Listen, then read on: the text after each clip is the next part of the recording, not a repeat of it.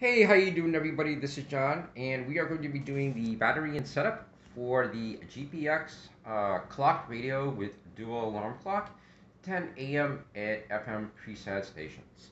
Okay, so let's go ahead and take a look at the clock really quickly.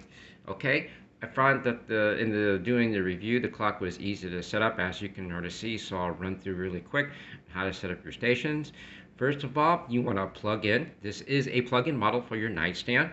Okay, and you have your two batteries, two AAA batteries that just holds the memory in case the power goes out, and then when the power comes back in, you won't lose the time. So let's go ahead and let's start, and we'll go ahead and review the buttons.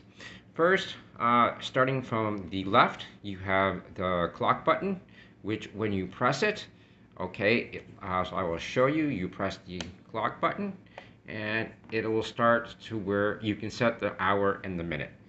The next button right over there is where you set your minute button. Then you have your hour button, and you have your dimmer. I'll show you what the dimmer is. It doesn't really dim the light very too much. So that was your dim, and that's your high dim. Then you have your alarm number 1 and your alarm number 2. And you have your source button for your source button for your radio. And when the alarm goes off, that's the button that you want to press in order to shut it off.